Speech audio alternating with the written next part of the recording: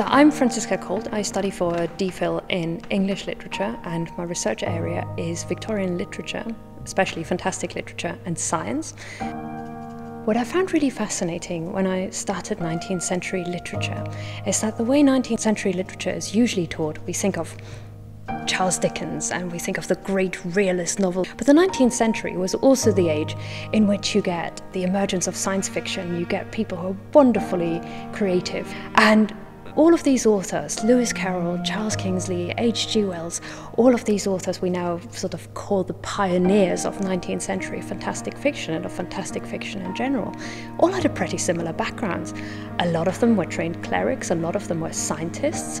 And in the 19th century, we have to remember, disciplinary boundaries were not drawn exactly in the same way as they are now. Scientific communities were really multidisciplinary, and a lot of the people who were engaged in these debates and who contributed to science in due course were actually authors. Now you get writers like Charles Dickens, who was really interested in psychology, who started writing essays on dreams.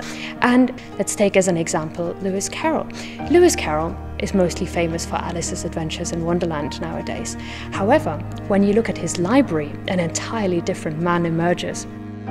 You'd think that the author of Alice in Wonderland would perhaps have some fairy tales, some, well, he was a mathematician, probably some maths books on his shelf. But then when you look at Lewis Carroll's library, he's got over 4,000 books in there, a large amount of which are on scientific topics. It's not just Darwin's Origin of Species, but actual medical textbooks on psychology, which was at the time a really brand new emerging science.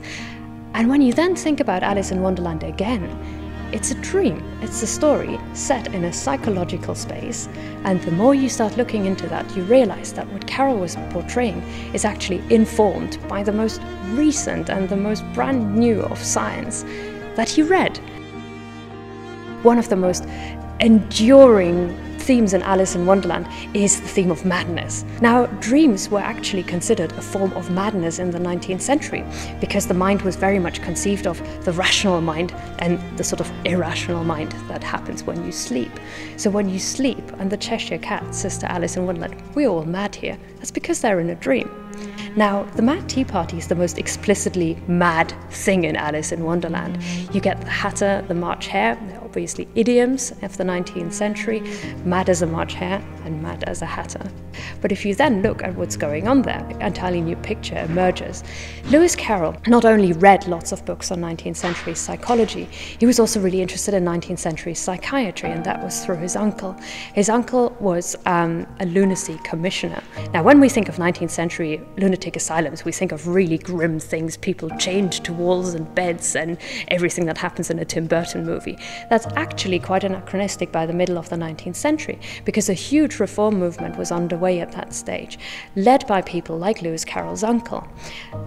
And this reform movement saw the introduction of things we would now call occupational therapy. People were so interested in what was going on in lunatic asylums that really kindled the public imagination. I was talking about Charles Dickens as someone who wrote on scientific topics. Charles Dickens attended a lunatic asylum and wrote an article called A Curious Dance Around a Curious Tree, which portrayed a lunatic Christmas ball held in an asylum, which the public could visit and look at.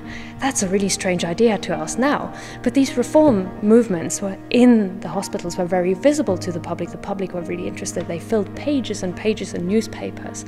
And one of the things that they introduced, besides amusements, besides occupational therapy, was tea parties. They held tea parties with patients. In every single file I've read about lunatic asylums in my research, you get at least one instance where a visitor describes one of those tea parties of the lunatics dressed up in all of their best Sunday clothes, vying each other with propriety, behaving like real Victorian tea party goers. And these events were attended by the public. Now, if you now look into Alice's Adventures in Wonderland, Alice is of course the one who comes to the tea party and leaves. The mad people don't get to leave.